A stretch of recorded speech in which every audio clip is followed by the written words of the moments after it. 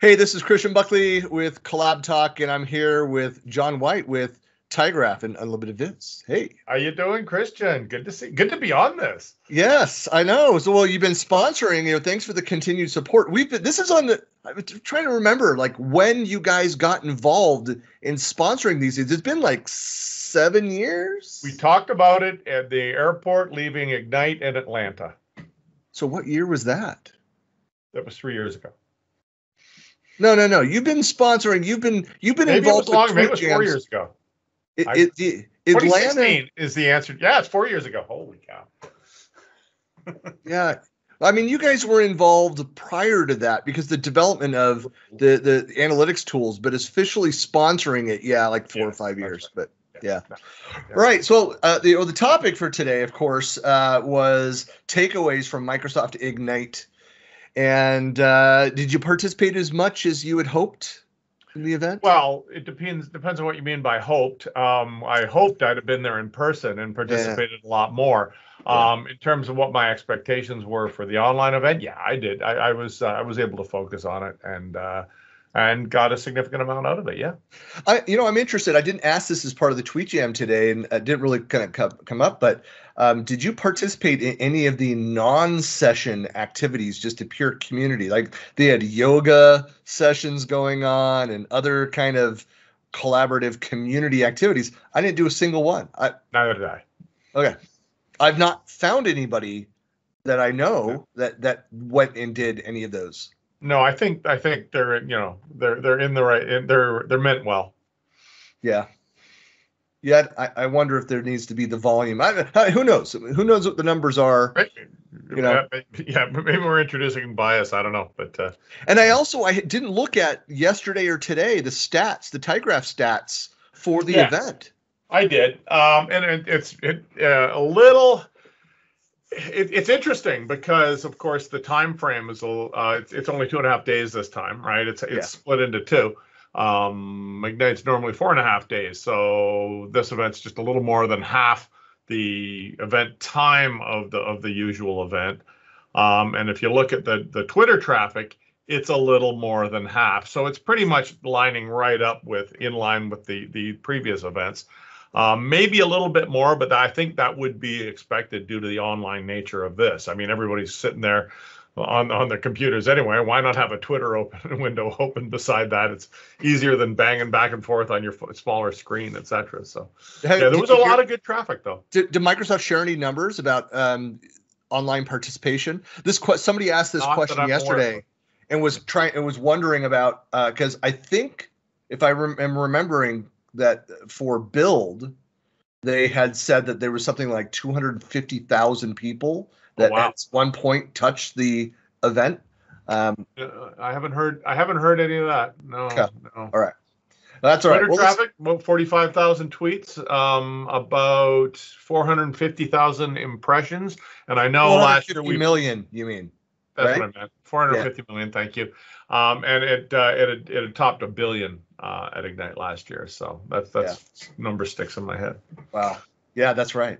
Well, let's jump into this. So 7 questions to the TweetJam today. Love to hear kind of your takeaways from each of these. So question number 1, in your opinion, what was the biggest announcement of the week for Microsoft Ignite and why?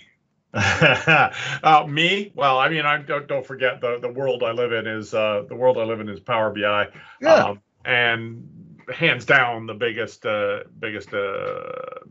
announcement of the event was it's a combination of two things really, and one leads to the other. It's Generation 2 architecture for premium capacities in Power BI, and that's become now a set of features in addition to just a sharing capability, as well as a premium per user licensing policy. So smaller organizations don't necessarily have to buy the farm and get the big SKU up front. They can price per user if the economics don't match. And there are some differences in the sharing capabilities with it, but no longer do these guys have to be left out in the cold. So that's really the biggest one for me. Well, that's great. Yeah, I know that there. Once we look at the stats from the Tygraph, stats that made available, and I'll include in the blog and the link within the body of this video description. I love going back through now. If you added on the final tab, so it's all out in Power BI. If you've not gone out and see this Tygraph Tweets, you can find it via Twitter on Tygraph Tweets. The link, John, I'm sure you shared it half a dozen times. Link.tygraph.com/collab talk. Pretty there easy. You go. And on the last, if you missed the TweetJam, you can actually go to the last tab and go through all of the tweets that use the collab talk hashtag during the hour. And reading through people's responses. That's always because like certain things that stuck out for me, like certainly SharePoint syntax was a big deal. The first product or service that come out of Project Cortex. The virtual commute stuff, kind of the softer stuff that's necessary to break up the workday and help people have a more balanced online life. I think all that effort is really good. I also I thought was a huge announcement was the Dynamics 365, the Azure Communication Service, the omni-channel end-to-end phone solution is massive. Go take a look at that. That was a Julia White demo. It is, and it's not gotten as much play as it probably should. It's plumbing, but it's really important plumbing. I know a couple of the folks that were on the TweetJam that are the Unified Communication folks, Tom Arbuthnot and Adam Ball, both brought that up, and I retweeted. And that's a huge one because that's like part of my past world as well. So prior to the SharePoint life, and so it's great to see that progress. So definitely go check that out. All right, so question number 2. Let me jump back over to it. Is what were the primary themes of this year's Microsoft Ignite event? Oh, remote work, right? I mean, you heard the word resilience over and over again, but I think it came back to remote work. I think I always have a little bit of snark in my comments, but what? John? What? my slightly snarky comment was it seemed to be the theme was look at how our technology is integrated with Microsoft Teams, which is remote work. And I mean, why wouldn't you, right? Because Teams has had such amazing adoption in the last few months to support remote work. It's done a great job of it. Everybody wants to jump on that bandwagon.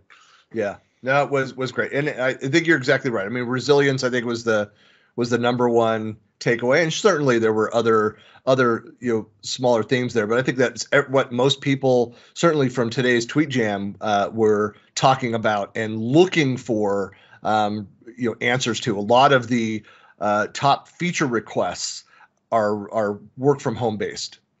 All right. So question 3, was there anything missing from the Microsoft Ignite product announcements that you wanted to hear?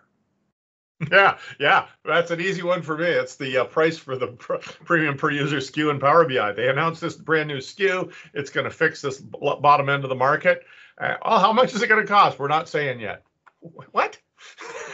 If your news is a SKU, I think the price is a pretty important piece of information to include. You know what? I was thinking about this like a month ago. I was talking with a client about their website and website redesign and guidance, a Microsoft partner, and guidance from Microsoft. And that I was referencing, there was something, I don't have it. It was a month ago, the discussion. But Microsoft was recommending, hey, partners, you should always include pricing when you're going to make an announcement about a service that's out there. And it's like the number one complaint from customers.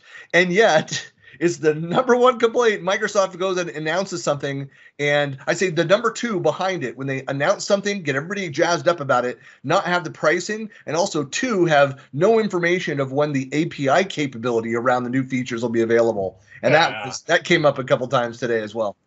There's a real practical reason for this. This isn't just I want to know what the price is or I want to complain about whatever the price is or anything like. That's just a given. I completely trust that the price is going to be where it needs to be because the whole point of this is to aim at the smaller end of the market. But when you're designing a system, the not only the price of the license, but the structure of the license is an important component when you're designing a system. Do I go this way or do I go that way? And it's often a cost consideration. So you need to know this stuff. So it's going to delay people, thinking about deploying this stuff. It bugs me, but anyway. Well, like think of it in terms of like the consumer experience. Go to the grocery store, brand new product you've been waiting for. It's all out there. There's no price on it. Well, how much is this? Just give us your credit card number. Just give us a blank check for this. Come back the day it comes. Yeah, come back the day it comes in the store. How about pre-order this product? Well, how much is it going to be? Well, we'll tell you the day it ships. Well, That's right. Yeah, there's nothing wrong with that. I was going to say that there's a precedent for them not announcing the licensing on that. I think there's room. Yeah, I know. We've always done it this way before. It doesn't mean it's a good thing. Yeah. Right. Question number 4 was, has the shift to online events impacted how you consume product announcements and community discussions? Yeah, it really has. I mean, it's pretty much, to a large degree, I mean, I'm now just receiving broadcasted information. All of most of these sessions are pre-recorded. Yeah. There's no opportunity to interact with the speaker. In the best of cases, there's an Ask the Expert session afterwards. That's good. When you can line that up behind it, that's I think is what's needed to be effective. And I also like how they throttled the number of people that could participate in those real-time sessions, so it's not just overwhelming with thousands of people in one of those rooms. But even those, they're not really that interactive. You post a question, and a moderator. I was on both sides of that. You post a question, a moderator decides whether or not it can be answered, and someone answers it. And it's just kind of lobbing it over the wall to some degree. It just doesn't match that experience of being in person and having a dialogue back and forth with clarifications, even during a session. So it feels a whole lot more like product announcements to me than it does, that's in some cases it's what it is. Than it does a conference where you're absorbing this stuff. It's organic. You're in with other people talking about things. It's totally missing that side of things. So has it affected it? Greatly, and frankly negatively. Although there are really good aspects to this too. There are some real positives we should take away. So if I can use as a former Microsoft employee, use my Microsoft speak here, is that really what this is that there's an opportunity for partners and for community people, for MVPs like the two of us, to build off of this on-demand content that's out there, and to go and do like sessions, webinars, things on that, where we're doing that in depth and inviting Microsoft people, the product team members, to participate in some of those things. So, it's I agree with you. I love the interaction, that side of it. I mean, one of my favorite things about Ignite and like Build, I've just done the online. I'm not a dev, so I've never done it. Yeah. But Inspire and Ignite, the best things about those events are, like, I rarely go to sessions. It's all about going over to the product team booth areas, talking with the people that are building and supporting and marketing these products, and as well as the community, but then asking those in-depth questions, asking about specific scenarios, having that back and forth. And even better, I know it's more me than you, but you're bumping into those same people at the party afterwards, after they've had a couple of adult beverages. The answers flow. It's really, it's very convenient. Well, that's what I actually really miss about, I was for years, it was a purple badge and had an office on campus. And so I was able to go over and visit with the product teams, and it'd be like, I initially I'd get the official marketing description, and I'd be like, I do it's me you're talking to here, and I'd usually get the close the door and then have a conversation about it, and so I miss that as well. Well, number 5 here. So what are 3 newly announced products or features from Ignite that you plan to perform a deep dive into? Anything else catch your fancy? I'm obviously going to play with this new architecture, poke around with it. It has some real immediate impact for us, our business. We include this architecture in our solution in some cases. And then there's there's a new visual that's available in Power BI, the Smart Narratives visual, where basically you can have a text box and it tells a little story about the data that happens to be in your data set. And it's brilliant because you can filter or click a data element on your page, and that text itself is going to update accordingly. I really can't wait to play with that. And frankly, it's Project Nucleus is going to be interesting. We do data collection from the graph and from SharePoint. I don't think that's going to have immediate applicability to what we're doing, but technologically, bringing lists offline is something that's, I think, pretty slick. I want to see how that works. So I'm just kind of interested in that. Yeah. There are a few really cool Microsoft lists features. The undo, redo, the at mention notifications is part of it. Is big, but yeah, that's one. It's funny, John. It's like two things that are at the top of my list to go and review because I need to do some cleanup on my Azure environments. But is the Azure Auto Manage? Yeah. So that optimization, that capability, and I know that there's some third-party solutions that are out there. So I've not done enough in depth to know the differences between some of those capabilities. Got some interesting stuff there. Yeah. Yeah.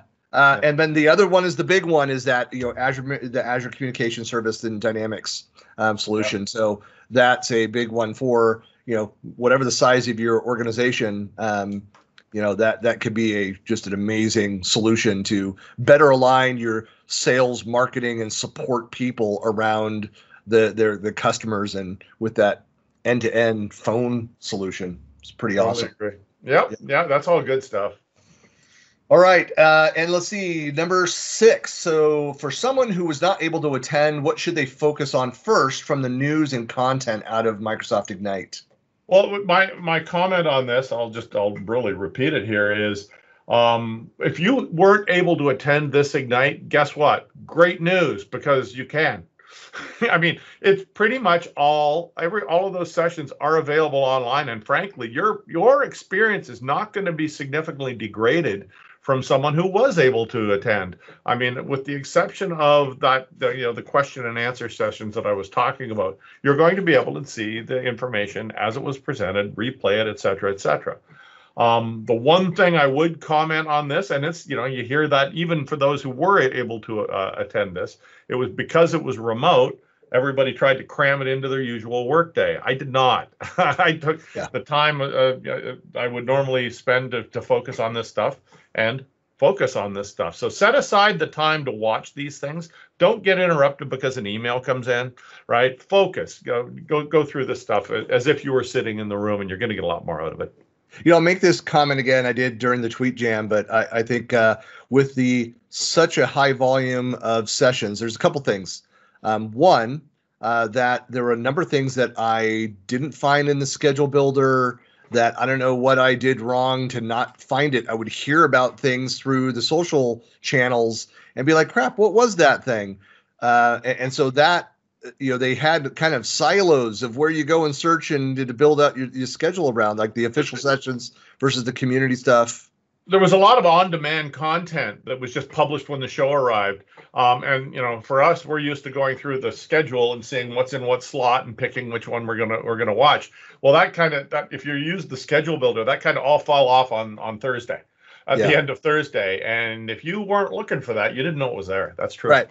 And so, but the benefit to all that, of course, because even those sessions that were live and repeated, is that as I'm going back through the schedule and finding these things and adding them to my backpack feature. Yeah, the backpack is awesome. Which is one of the reasons, as you say, even if you missed it this whole week, if you were on vacation somewhere and they let you back into your country, and with the travel restrictions, you can still go. I believe you can still go register to get access to everything, and it's free. Yeah. You should be able to, but get in there, and then you'll be able to build out a schedule, find all that stuff, add it to your backpack, and go at your leisure and go through all that content. Well, that backpack, it is useful just from a sharing standpoint. I know Ed, business partner Ed, Ed, ahead of time he registered, built out a backpack, and then took the Word file that you can save it as and just posted it to our network. Say, here's what I'm going to be watching. You might be interested in some of this. Boom. Yep. Real quick access to this stuff. So that's great. Exactly. And then the final question that I always like to ask for these Microsoft events is, if you could give one piece of advice to Microsoft leadership, what would it be? Pertaining to the topic of Ignite, of course. Yeah, my comment on that was simply, don't think that online events are going to replace in-person events from an effectiveness standpoint moving forward. I know we've had to do this. I know we're going to be doing this till the end of June at the very least, in terms of what Microsoft has stated.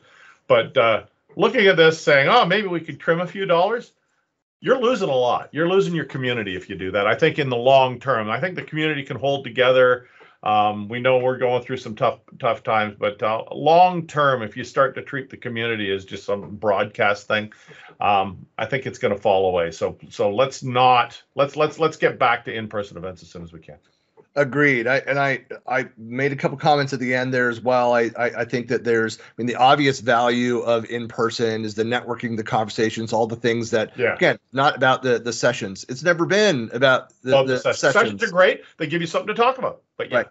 But the keynotes, what you could do, and I'm one of these people. Even for all the events that I go there, I would typically do some of these events. I would do the keynotes, watch them streaming via my hotel room, rather than go down to it, and then go straight to the expo hall, where I would live most of the week during these events and for all those interactions. So it's great that somebody made the comment. In fact, it was Matt Wade who made the comment about how, like, what the positive of this is that so many more people can participate. I'm like, right, that is a great argument for post-COVID having hybrid events, doing more online to make that content more accessible. Oh yeah, but it's not one or the other. It's not one or the other. Right. Yeah, they're not mutually exclusive. Let's do a lot of this online stuff for those people who can't attend in person. I think that's great. So you're just totally extending it, but then also have the in-person experience. So you get best of both worlds. Right. Exactly. Well, John, thanks so much for your time today. People want to find out more about you and about Tygraph. Where do they go? What do they do? Tygraph.com. My blog is whitepages.unlimitedviz.com. My Twitter handle is @diverdown1964. So you'll find me one way or another if you go to those sources. And another great example of what Tygraph does, certainly for these events, is you go out again to links. Is it link or links? Link.tygraph.com/collab talk, and you'll find the event today and past events. That's Tygraph for Twitter right there. Yep. That's right. All right. Thanks a lot, John. We'll talk to you soon. Thanks, Christian.